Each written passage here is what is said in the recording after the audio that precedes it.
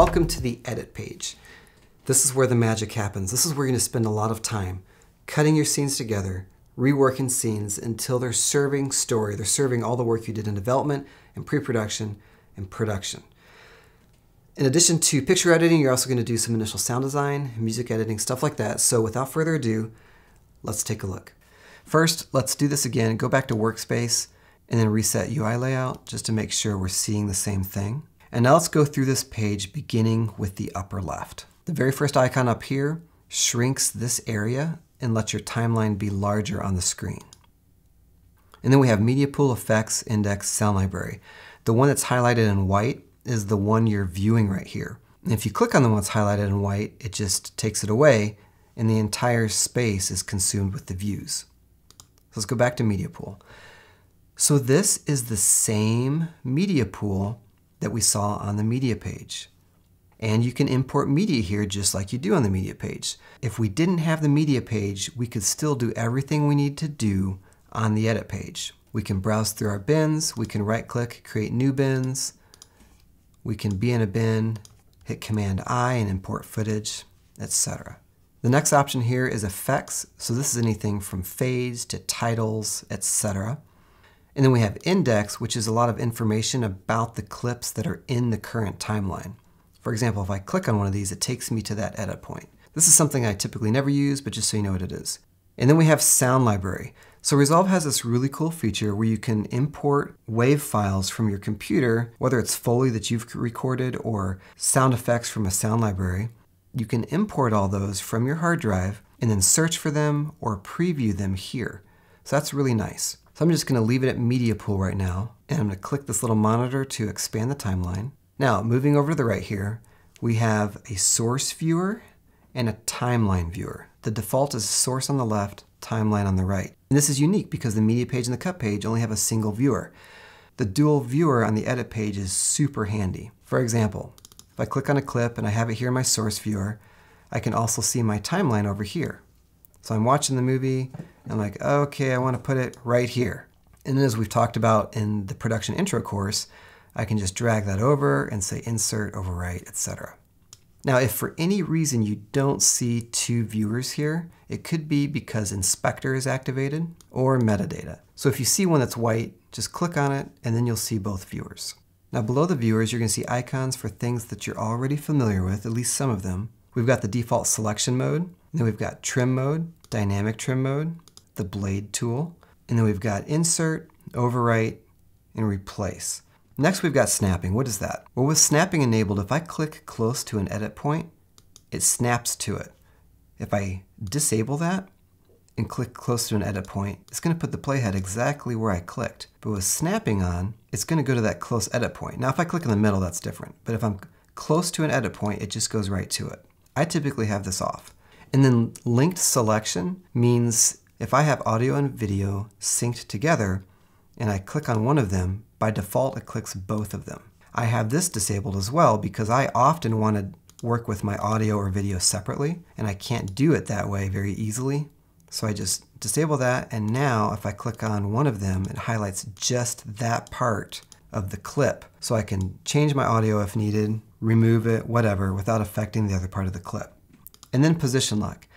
By default, if I have my select tool enabled and I click on a clip, I can click and drag it around. And since I have linked disabled, the audio and video can be separated.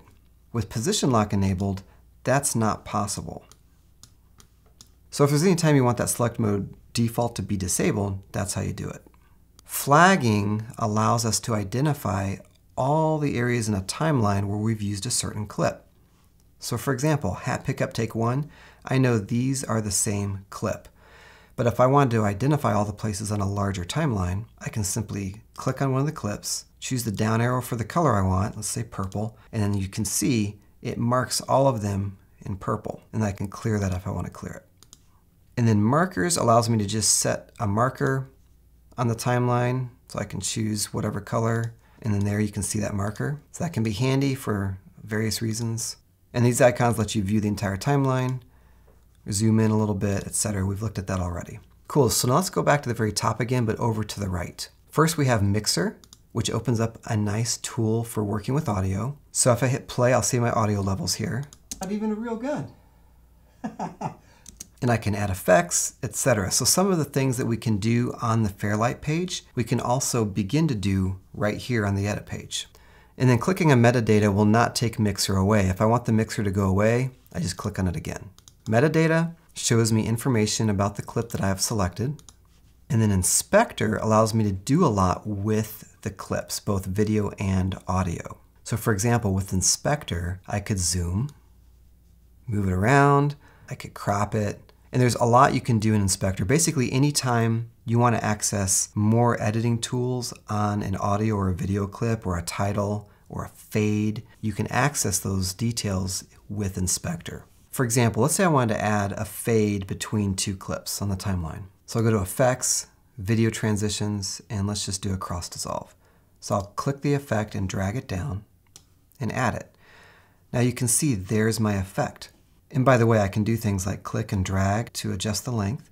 But with the effect selected, over here in Inspector, I have information about the transition. I can say, hey, change the length that way.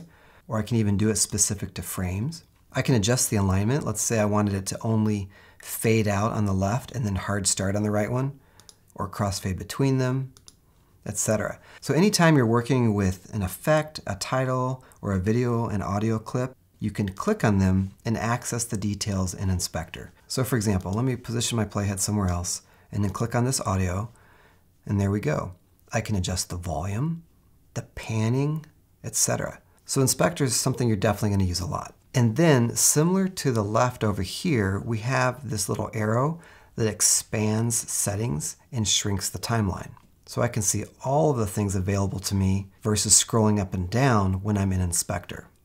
Another thing with the edit page is you can click a lot of the areas and resize things depending on what you're doing. And then if, like me, you're using a laptop and an external monitor, if you go to Workspace, you can tell Resolve which the primary display is. It doesn't always obey that, but for example, I have it set to my external monitor. And then another really cool feature is Video Clean Feed. So it defaults to none, but if I go here and choose my laptop display, it will show me my active viewer on my laptop display, which is super nice. A couple other notes.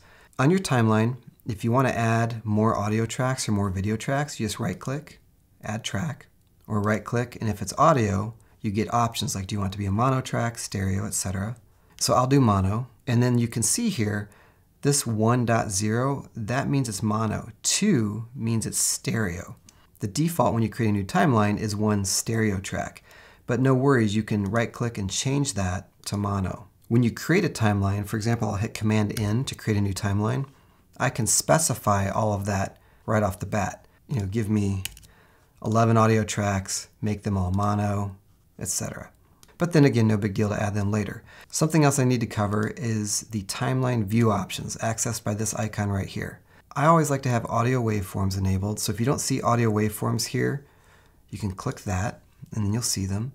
And then I like to enable stacked timelines. With that enabled, I can have more than one timeline open and it'll show up as tabs. Let me go back in there. The video view options affects this right here. So I have film strip view enabled by default. I can do thumbnail or not have any video at all, but I like the film strip view. And then with audio view, I like to have this first one checked, which puts that waveform kind of in the center of the clip. And then track height, you can adjust this manually here by hovering until you get the double arrow and then clicking and dragging like that. Or I can go in here and adjust all of them. So if I had a bunch of audio tracks, I can adjust them all together. And an important tool I haven't shown you yet. Let's say you've got your layout configured just how you want it. You've drugged things around, you've got things sized correctly, or different tools enabled or disabled. You can save that as a preset. Just go to Workspace, Layout Presets. And as you can see, I have several here, and just choose Save Layout as Preset. And then once you've done that, you can just go to Workspace, Layout Presets, and choose that preset, and it will reconfigure Resolve exactly how you want it. So if I go to Workspace, Reset UI Layout, here's the default. And if I go to Workspace, Layout Presets, and choose my editing preset, there we go.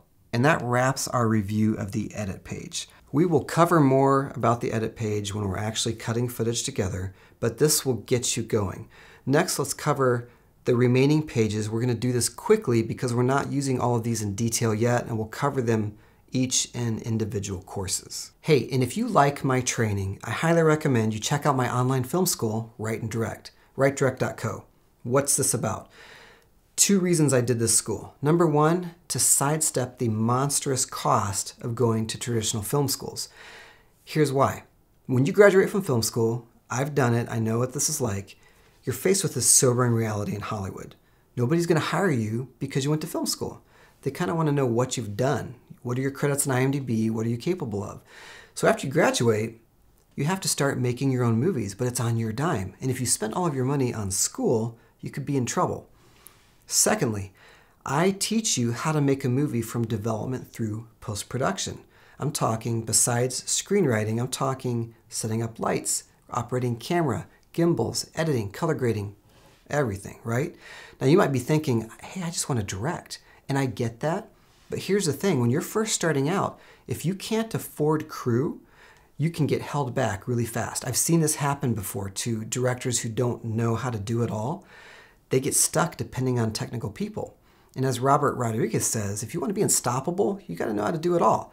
It's not just about being creative. You have to become technical.